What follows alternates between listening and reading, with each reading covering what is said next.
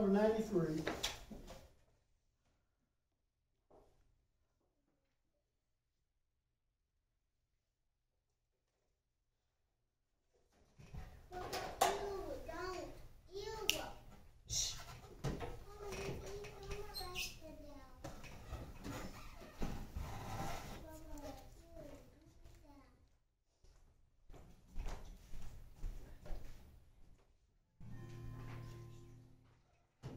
Number 93.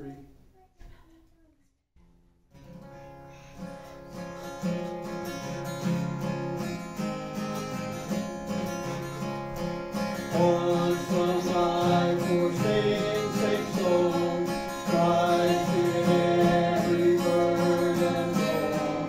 Now I walk redeemed and whole, hand in hand with Jesus. Hand in hand we walk each day, hand in hand along the way, walking lest I cannot stray, hand in hand with Jesus.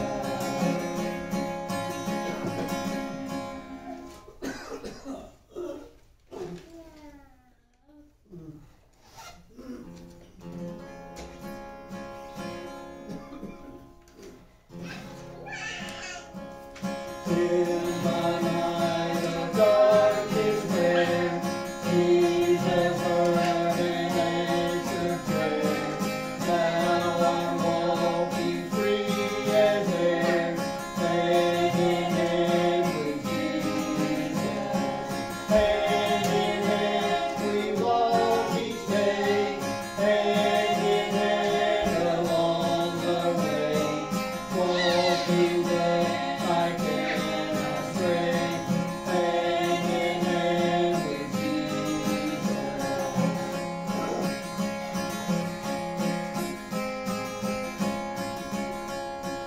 When the stars are backward blown, and His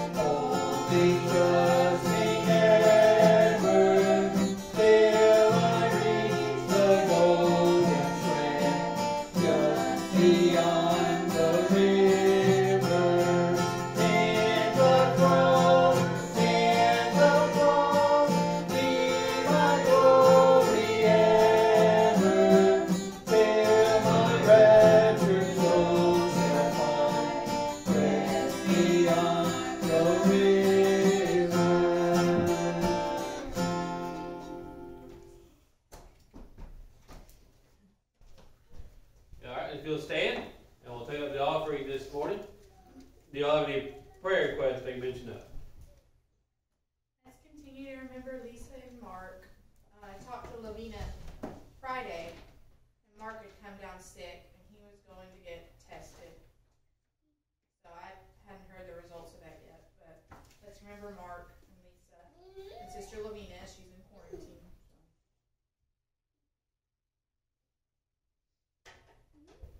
It's an answer prayer to have Stephanie here this morning. Amen.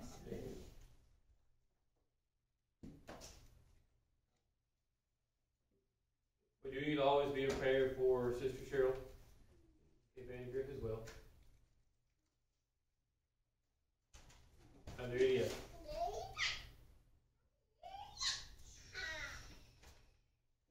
Let's have a word of prayer. Heavenly Father, Lord, we bow before you this morning. Father, thank you so much again for just another day, another opportunity that we had to be able to come here to worship you and to look into your word. Lord, I do thank you so much for the service we've already had here today, those Sunday school lessons and those who gave them. Father, help us to continue to listen to your word and to learn more of you from it. Maybe we're brought nearer to a better relationship with you than we had in the past. Lord, I do ask that you bless each one of the prayer requests I mentioned up here today. Father, there are several that are battling and fighting through different diseases, different illnesses. Father, heal them, give them back their strength.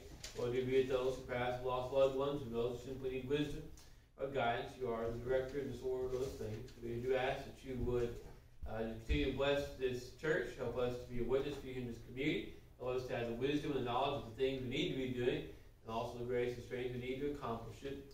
Lord, do just bless this nation, guide our leaders, help them have the wisdom of how to lead the nation in a godly fashion. This nation might truly turn to and seek you. Father, I do ask that you would forgive us of our sins, which in Christ's name we pray. Amen. Number 119. 119, first and last.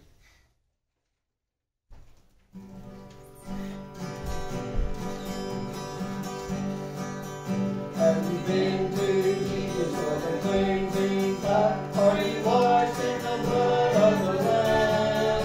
Are you fully trusting in His grace and His Son? Are you washed in the blood of the Lamb? Are you washed in the blood, in the strong cleansing blood of the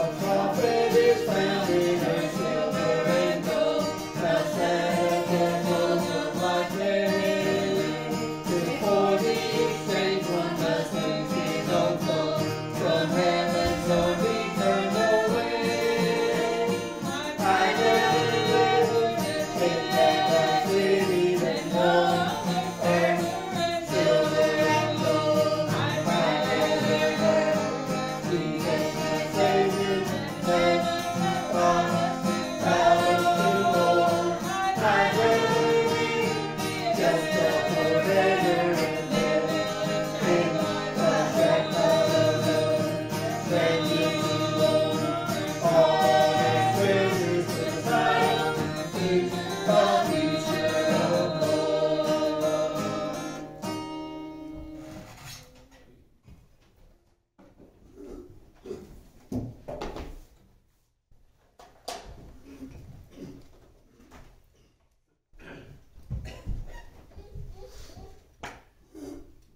If you have your Bibles this morning, we are going to be in Luke chapter 11. We're going to begin in verse 45, and we'll read down through the end of the chapter. So Luke chapter 11, beginning in verse number 45. Last week we looked and we saw where that Christ had dined with this Pharisee, and that Christ ended up rebuking the Pharisees, really, in the last several verses of our text. He pronounced several woes upon them because of their various flaws, the various errors that they had. And the woes that we looked at in the Pharisees were geared mainly toward their character errors that they had, their character sins, the ones that you can see. This morning we're going to be looking at the woes upon the scribes, upon the lawyers that were apparently also present. What we begin to look at here is that with the scribes, these woes that Christ pronounces, this judgment that is placed upon them, emphasizes not so much their character or the lack thereof, as much as it is the law, the scriptures. The scribes were those, the lawyers were those who claimed to know the scriptures better than any other. And yet they had greatly misinterpreted, but also had resulted in many great and grievous errors from it. Beginning in verse 45, it says that one of the lawyers said to him, Master, thus saying, thou rebukest us also. And he said, woe unto you also, lawyer, for you have laden men with burdens grievous to be borne, and you yourselves touch not the burdens with one of your fingers. Woe unto you, for ye build the sepulchres of the prophets, and your fathers killed them. Truly ye bear witness that you allow the deeds of your fathers, for they indeed killed them, and you build their sepulchres. Therefore also, said the wisdom of God, I will send them prophets and apostles, and some of them they will slay and persecute. And the blood of all the prophets which was shed from the foundation of the world may be required of this generation. From the blood of Abel to the blood of Zacharias, which perished between the altar and the temple. Verily I say unto you, it shall be required of this generation. Woe unto you, lawyers, for you have taken away the key of knowledge. You enter not in yourselves, and then them thou entering in you hindered. And as he said these things unto them, the scribes and the Pharisees began to urge him vehemently, and to provoke him to speak many things, laying wait for him, and seeking to catch something out of his mouth that they might accuse him. As we begin these verses, verse 45, when Christ is sitting here, he just got done thoroughly rebuking the Pharisees and the woes that were pronounced there. You got to love verse 45, because here's this lawyer, and his response was, Jesus said, you rebuked me too when he said that. I guess they thought they were exempted like the Pharisees, but he was taught. He said, Lord, you said this, and yet in so pronouncing these woes upon the Pharisees, you've included us in it. He said, you have reproached us also. Lord, you rebuked the Pharisees, but in so doing that, you've also rebuked us. So Christ, instead of saying, well, I'm sorry, I didn't mean to offend you, Christ now proceeded to pronounce woes upon them. The scribes, the Pharisees, the Sadducees, it didn't matter which particular group it was, it didn't, what particular sect they belonged to. All of the religious leaders of Jesus' day, whether they were conservative or liberal, whether they were some half-heartedly trying to obey the law of God or not, all of these religious leaders had in some fashion or another sin erred and were greatly misleading the people. It didn't matter what class they were in, they all gotten it wrong. And so Christ rebuked, yes, he may have at times dealt specifically with one group, but as a whole, all of religious leaders of his day were causing far more harm than they were doing good for the people. They claimed to be the leaders of God's people. They claimed to be religious, but in reality, they were far from it. The lawyers, the Pharisees in particular, when Christ begins to address them specifically there in verse 46, with the first woe that he pronounces upon them. And from the very beginning, you understand that the scribes, these lawyers, these experts in the law that were given to Israel, or at least the self-proclaimed to be experts anyway. From the very beginning, Christ's rebuke to them is geared toward the very thing that they claim to know the best. These are lawyers. They are the experts in the law. We get the very first thing that Christ rebukes them for. He pronounces judgment upon them for is the law and their interpretation of it. He said in verse 46 that they had taken and laid burdens grievous to be borne upon the people, and that they themselves didn't even bother to touch them with one of their fingers. He said, you shall touch not the burdens with one of your fingers. The law that God gave to Moses upon Mount Sinai, it was very extensive. It was pretty much all-encompassing if you took the time to read it. And to understand the laws that God gave to Moses, God gave them instructions that governed essentially every area of life. It was their legal system, but it was also a moral code that outlined and laid down the way that Israelites should act and conduct themselves, and really left pretty much nothing to guess it. It was all pretty well laid out there in the books of Leviticus. But what the lawyers had done was they had taken all the commandments that God had given them, and they had taken and multiplied them. They had added to them, at times taken away from them, and they have built up this enormous tradition system that had become their law. And they were indeed had burdened the people.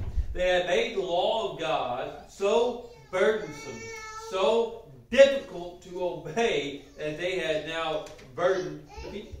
The people, first of all, couldn't even figure out what the law was at times. What they could figure out, they couldn't keep. They had taken the laws of God that are given to direct, that were given to enlighten the people, and they had made it a grievous and great burden. Now, instead of seeing the law as the Sabbath day is a day of rest, so we rest. And now become, you got to be careful. If you take more than so many steps, you've broken the Sabbath day. If you've done this and you've broken the Sabbath day. They had taken the law, had given and added so much to it that it was now impossible almost to even keep the law. And even the smallest of fashions. And the worst part of it was that not even the fact that they had taken and done these grievous burdens, and they had so burdened the law, but the fact was that they had done all of this, but they didn't even touch it themselves. They had taken this great standard of the law, these great multiplied standards they had written out, and they had hammered them into the people, and they were forcing the people to obey them and to keep them. Yet they themselves weren't keeping them themselves. And they held the people to a high standard, a standard they didn't even keep for themselves. How sad it is. But yet this essential element of false teaching is still very prevalent today. They had taken the law, they had taken the commandments of God, and turned them into burdens, and they had enslaved and ensnared the people. One of the big attributes, one of the big things that Christ promised, he says on numerous occasions, was what? He said that you shall know the truth, and the truth shall make you free. What Christ promised, what the gospel promises till this day, is freedom. Freedom from the bondage of sin, freedom from the bondage of legalism, and all the ceremonialism that the law had become on the days of Christ. Christ promised the people freedom, and yet the lawyers promised the people burdens. They promised them bondage, servitude. You're going to keep the law, you got to keep all of it. Whereas Christ promised them freedom and grace, the law promised them bondage and hardship. This is something that not only Christ dealt with, but even the disciples throughout the early years of the church dealt with this issue. The need to, well, you're a saved child of God, but you've got to keep the law. You've got to obey the burdens and all the stipulations of the law. You see it a lot in Paul's epistles. So I had people who say, well, look, you're a child of God, but now you've got to keep the Sabbath day. You've got to keep the holy days. You've got to keep, circumcision. You've got to do all these burdens. Christ made us free. We are free indeed. But yet the false teachers said, no, you can't do that. You've got to add burdens upon you. You've got to add all the laws and stipulations. And they became burdens because all of a sudden, to the freedom of the gospel, you had burdens. Why? Because, well, think about it. Now it was, well, we're saved, but you know what? I got to be careful because, if I forget to keep the Sabbath day, or if I don't keep the Sabbath day right, I've lost my salvation. If I don't keep the right holy days, if I'm not circumcised, if I have not obeyed every jot and tittle, then my salvation isn't secured and I'm just not saved. That was the condition that so many of the first century Jewish believers found themselves in, that so many early Christians found themselves in, because that's what they had been taught. Whereas they should have been living in the freedom of the gospel of Christ, free from sin, free from legalism, free to serve the Lord, and yet instead they found themselves in the burden of captivity, the law of ritualism. That's what the people had taught. Whereas the Bible says, if the Son of Man makes you free, you'll be free indeed. That's what Paul taught and told the people. He said that we were to continue in the freedom that was in Christ. Christ has made you free. Stand, therefore, in the freedom of Christ. The book of Galatians speaks all about that. Still to this day, many of the false doctrines and many of the false teachings in our churches today are nothing more than old examples of legalism and bondage and burdens. Whereas the Bible says we're free, but yet the false doctrine, the scribes of our day say, no, there is no freedom, but you must keep all of these things. You see it in Catholicism. You see it a great deal when you look at their doctrines and the fact that, well, if you don't, you got to keep the sacraments. You got to keep all these commandments and all of these things, because if you don't, you'll wind up in purgatory. And if you don't, or if you're lucky, and if not, then you'll go straight to hell. However, all of those things play out in all of their burdens and all of the ritualism that they had. It's all the same thing. They don't call it the law anymore. They don't call it the law of Moses, but it's the same basic principle you had in Jesus' day. It's obey the law, keep the law, and if you don't, you are condemning yourself. Well, it's not just Catholicism. You find it in pretty much every Protestant religion you come across. If you don't attend church enough, you lose your salvation. If you don't keep the law good enough, well, they don't even call it the law anymore. That's too close to calling it what it is. If you don't keep the Ten Commandments, if you don't obey the Word of God, if you have lost your salvation, you lose these things. It's the same principle. It is taking the law, it is taking the Word of God and using it to place a slavery, to place a bondage upon the people. A bondage that they can't even keep. The simple fact of the matter is, the Word of God makes it very plain. If you can lose your salvation for sin, it'd be for any sin. And so if you live that way, believe that way, then you're going to literally have to spend the rest of your life in fear and in bondage. Because you're going to spend the rest of your life wondering, and just in sheer fear, to make sure that you don't accidentally sin somewhere along the way and lose your salvation. Can you imagine that kind of bondage? Could you imagine the type of bondage and fear that is? That's what they require. If you truly today believe that you can lose your salvation for sin, then you're going to have to be asking for forgiveness every single time you sin, not just on Sunday our Wednesday, because if you die before you get the chance to ask for forgiveness, then you're going straight to hell because you sinned and you missed it. Church of Christ, Catholicism, Protestantism, they put their people into a state of bondage that they don't even acknowledge truly is what it is. But it's there. False doctrine that leads to grievous burdens so heavy, so hard that the leaders don't even try to keep it themselves. I thank God today that we have been set free by the gospel of Jesus Christ, and I'm not saved by works, I'm not kept by works.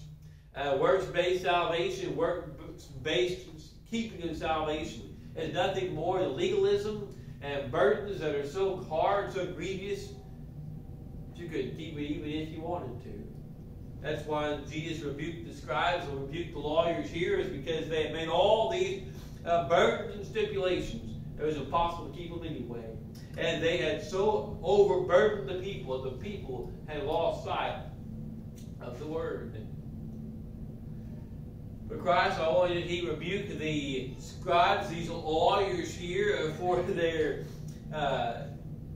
unequal interpretation and application of the law, but also rebuked them because of their false reverence for the word. You know, these men had taken and placed all these great burdens, created all of that effort. What did they claim? They said, we love the word of God. We love God's word. We love God's prophets, and we exalt them. They had taken the time to build these sepulchres, to build all these things, honoring all these great prophets of God. They said, you know, we love God's word so much, and we love those who proclaim it. We love those who are taking the time to teach the word of God and to proclaim it. Jesus said, you know what? Your forefathers hated the prophets, or at least the true prophets anyway, because they called out their sin. Yeah, you go back throughout the Old Testament, there were always some prophets that God sent that called the people's sin out, who made their sin known. They were generally the ones that everybody hated. They got thrown in the pit like Jeremiah, who got sawn and sundered, and who were being persecuted. The prophets that everybody loved were generally the ones that taught whatever false doctrine people loved, whatever caught their fancy. True prophets of God called out and said, you're going to spend 70 years in Babylon in captivity. Judgment's coming, be prepared. The false prophets were the ones who said, God's not going to judge Josh. They were the ones that everybody listened to. They were also the ones proven wrong. Yes, the scribes, the lawyers of Jesus' day, they made all the sepulchres, they made all the claims, they made all the rights. Look how much we love the prophets. Look how much we love God's word. We love God's prophets. When in actuality, they were just as guilty as people of the Old Testament times, because they were just as responsible for their death, just as responsible for their persecution. In fact, Jesus said that the blood from Abel all the way to Zacharias would be required of this particular generation.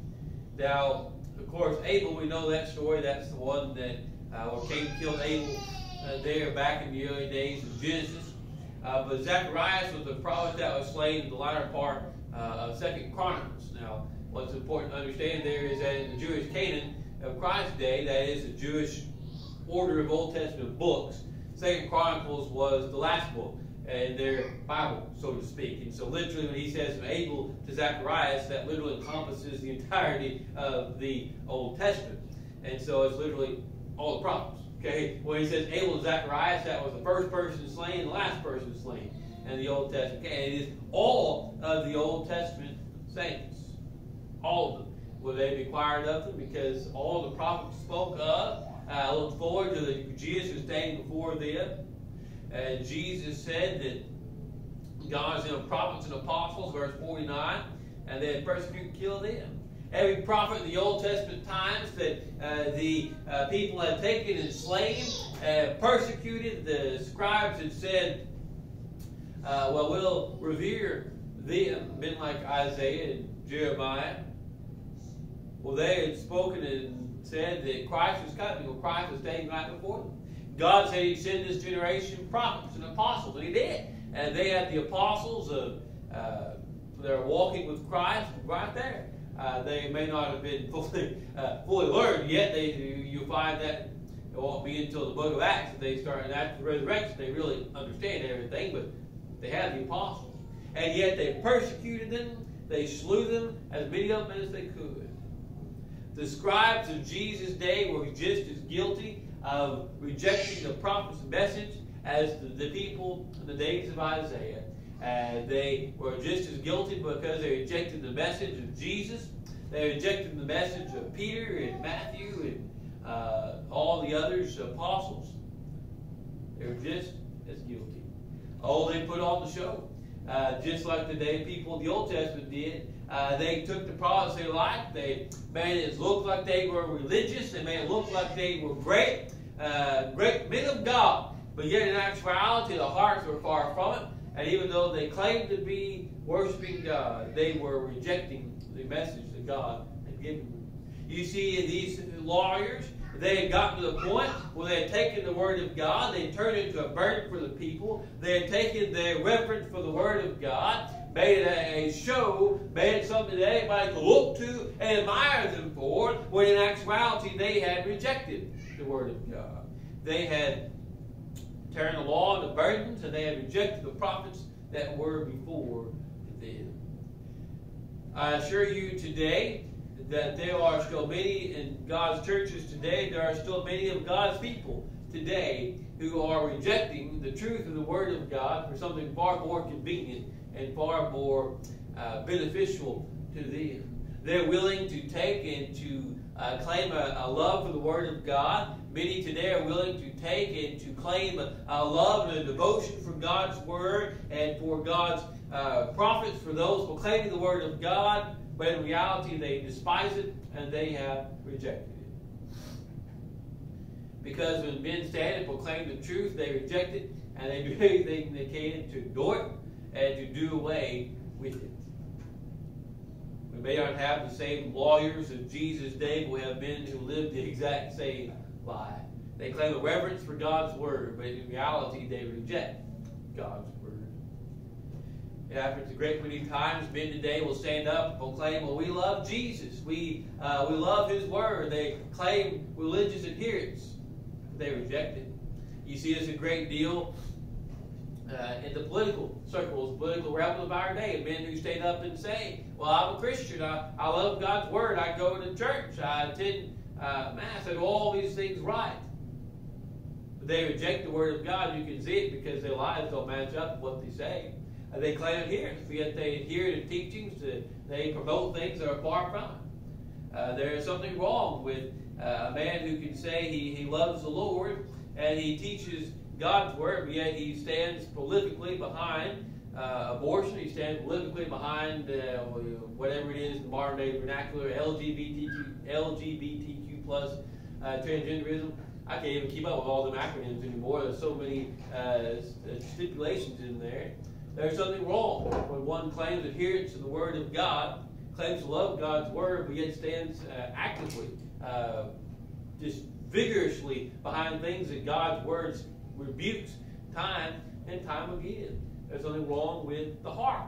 But that's what the Bible says, what they were doing in Jesus' day. They claimed their religion. They claimed their stamp of approval from the religious rites. But when it came to actually standing for the Word of God, their hearts, their lives were far, far from it. But it's not just politicians in our day, it's all across the board. Men who will claim to be Christian, men who will claim to love the Word of God. They don't go to church. There's your first sign of trouble right there. They claim to love the Lord. They claim His doctrine, yet they reject the Word of God because they don't go to church. They don't attend His service. They don't strive to learn from His Word. They don't strive to live for Him. They claim to be Christian, but yet their lives are so far off base, they are truly aren't. Men who claim to be one thing, but in reality are not. It's what Jesus said in the first verse of the next chapter is hypocrites. How sad it is that some things have not changed. Many today will still claim to be the religious elite who will claim to love the Lord, to claim to love His Word, and yet will live their lives so far away from it. Solomon said that there's nothing new under the sun, and unfortunately, that's also true of the way that men act. Many today will make the law, make the word of God burdens so the people can't keep it. Many today will claim to love the Lord and claim to love His word. And yet, in reality, they will reject it. They are just as guilty as the scribes were in Christ's day. If today you truly love the Word of God, if today you truly love His Word and you seek to keep it, listen to it. And if you love the Word of God today, if you love God today, listen to His Word and keep it and follow it. That's what Christ was rebuking the liars for, was the fact that they claimed to love it, but in reality, they rejected it. They said, we love the Word of God, but we reject it. Don't reject the Word of God today. If you today truly love the Lord, then live for Him. If you truly love Him today, keep His Word. Obey His Word. Do what the scribes failed to do. Obey what God has put forward. The third and final one that He gave them there in verse 52 was perhaps in some ways the saddest, but also was one of the greatest errors that they had. The lawyers had the key of knowledge. It said they had taken away, He said, for you have taken away the key of knowledge, you enter not in yourselves, and them that are entering in, you hinder. The lawyers had in their hands, literally, the Word of God. They had within their hand the Word that God inspired, the Word that God gave to the prophets, the Word that God gave unto them. They had everything they needed to look at Jesus Christ, to understand that He was exactly who He said He was, and yet they refused to accept it. They had the key of knowledge, but yet they refused to enter in. They had everything they needed to know. They had everything they needed to believe in God and to accept Christ and to live for Him. And yet they took the key of knowledge they had given their whole lives to understanding, supposedly, and they shut it off and they rejected it. They had what they needed, yet they refused to take that key and to use it and to enter in and to receive eternal life. How sad that is. How many today will have within their grasp, will have in their hands the key of knowledge. Will have the Word of God right before them, who will have the ability to read it and to understand it, and who will read it, and who will then turn a blind eye and a deaf ear to the Word of God and say, Lord, I hear it, but I don't want to believe it because it interferes with fill in the blank. It interferes with my life, my job, my career, my family. People come with all things they can fill in the blank. But they will read the Word of God, and they'll make the conscious decision to reject it and to walk away. How sad that men have not changed from that accounting. Many today still hear, but refuse to listen. But even worse than that was the fact that not only had these scribes made the decision and made the choice to reject it themselves, but those who were entering in, they hindered. These men had gotten to the point where not only had they made the decision to reject it themselves, but now they saw others who were entering in and they were hindering them. They saw men who may have been convicted. They saw men who perhaps were convicted and genuinely interested in learning about the gospel, learning about Christ, and they were hindering them from doing so. Not only had they rejected Christ, but they were keeping others from accepting Him as well. This is essentially the same rebuke that He gave to the Pharisees in verse 44 that we looked at last week when He told them, He warned them about the things that they were doing, that they were keeping men from listening, from heeding. The Pharisees' attitude, characteristics, and the way they lived their lives were keeping many from accepting Christ. The lawyers, the way they had interpreted the Word of God, the way that they were living the Word of God, was hindering and keeping many from accepting and following Christ. Yes, it was sad that they were rejecting Christ, but even more burdensome, even more grievous than that, was that not only were they rejecting what was right before them, but that they were keeping others from accepting Him as well.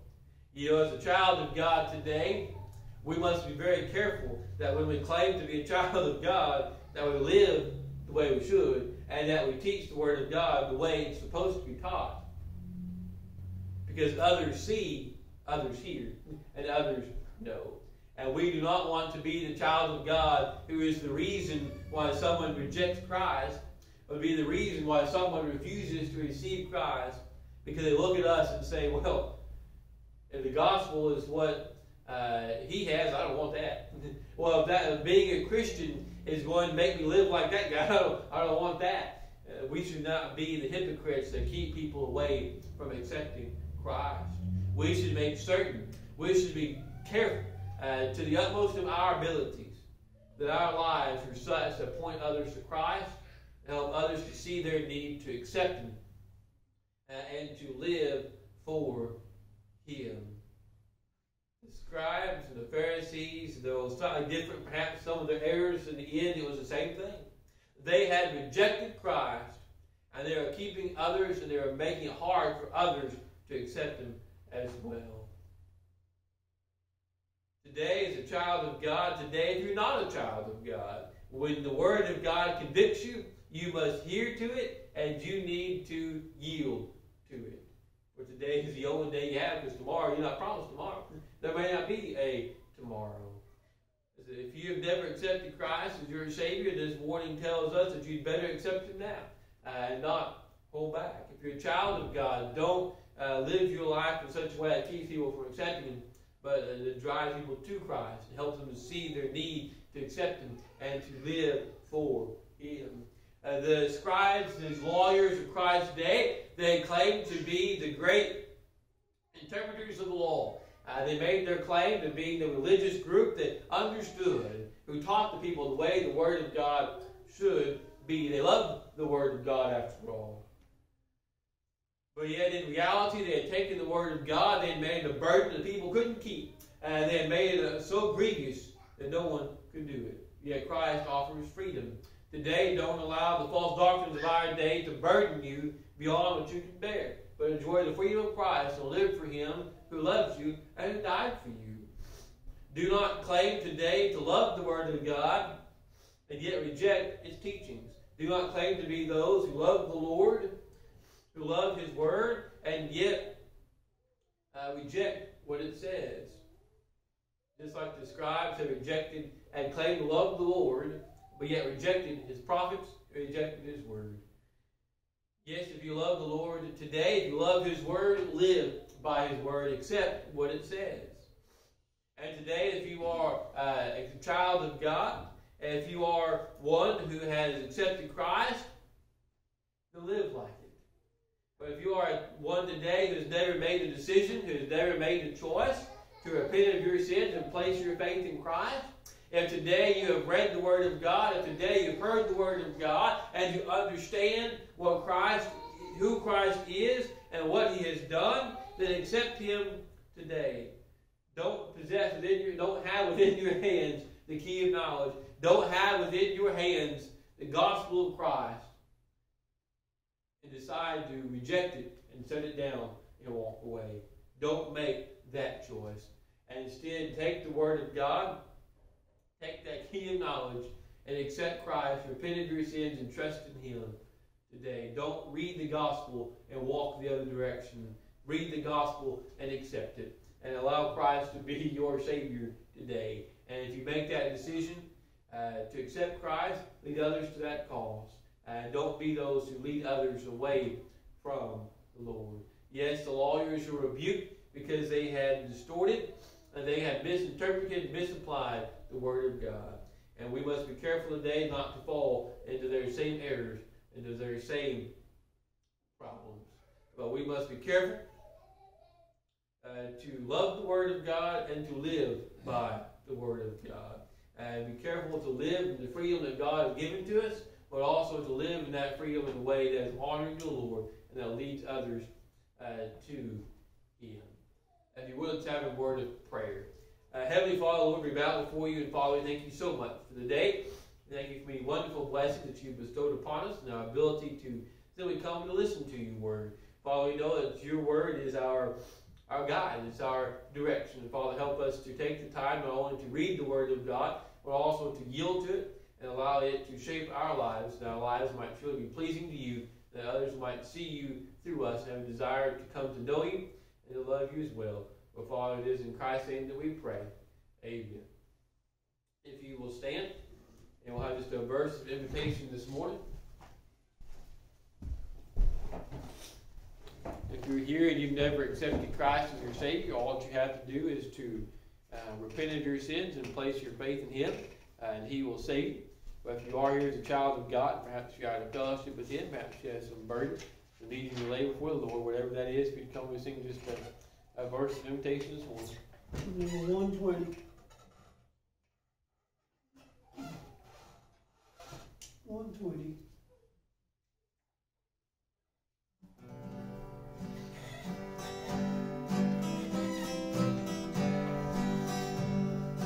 Bless me, God, O gentle Savior, hear my humble cry. Thou on others thou art calling, do not pass me by. Savior, Savior, hear my humble cry.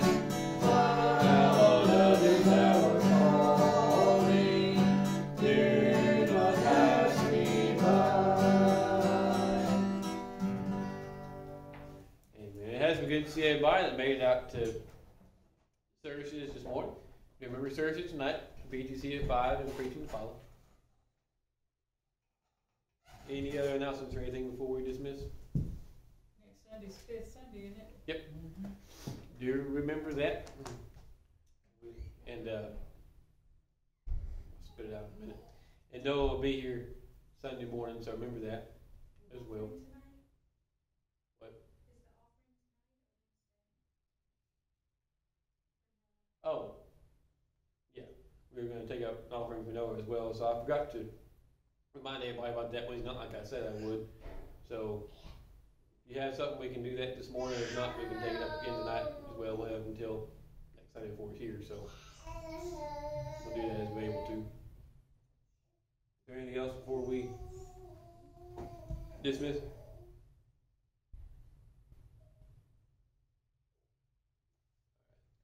Yeah, and then Brother Daniel, dismiss us in prayer, please. Heavenly gracious Heavenly Father, we thank you, Lord, again for life.